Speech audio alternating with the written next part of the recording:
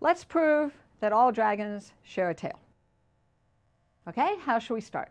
Let's say we know one thing, that for all x, let's consider the universe of dragons. For all x, there exists a y that's a tail, and x, the dragon, has y, the tail, as a part. So that's our premise. Let's see if we can prove that if that's so, then in fact all dragons share a tail. We can use universal instantiation to say, well, if this is true of all dragons, then it has to be true of any dragon, and in particular, how about making it true of some representative dragon we'll call D? So there you go. Now let's deal with the existential quantifier. We'll use existential instantiation and say, well, if there exists a tail, then let's just call it T. We don't know anything else about that tail. We'll call it T. So T is a tail, and D has T as a part. Now, T and D are arbitrary values. We've made no additional assumptions about them. So we can use universal instantiation to say, well, then these claims have to be true for any such values.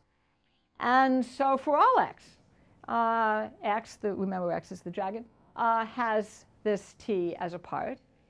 And now we ought to be able to use existential generalization to say, well, if this is true of T, then there is some tail it's true of, and we'll go ahead and do that.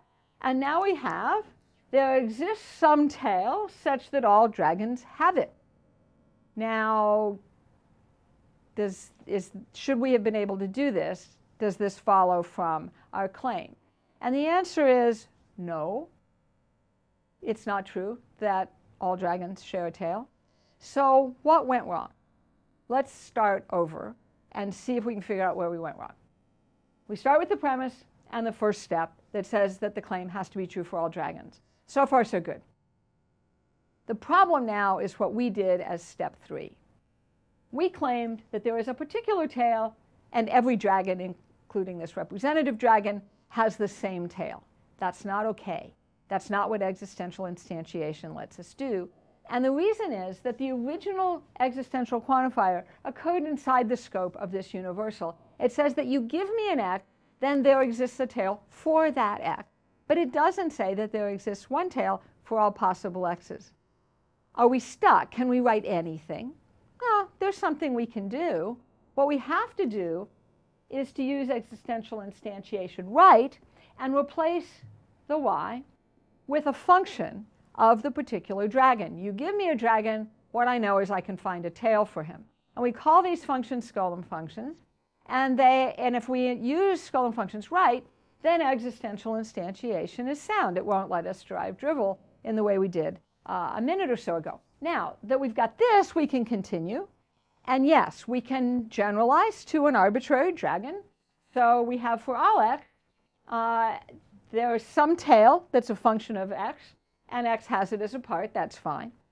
And now, can we do that last step? Can we assert that there's one tail that goes with every dragon? That's what we were able to do last time. Can we do it? And the answer is no, we're stuck. Because what we don't have here is that there is a particular tail. We have that there is a function that produces tails, but not that there exists even one particular tail. Why might that be? Is it the case that there are any dragon tails at all? No. When might there be no dragon tails? There might be no dragon tails because there are no dragons. Do you see any dragons? Do you see any dragon tails? We've been blocked from concluding that there exists even one dragon tail, and that's right. We can't defend that based on what we know. So this line that we were able to do before isn't allowed by the sound version of existential generalization. There you have it. Do all dragons share a single tail? Nope.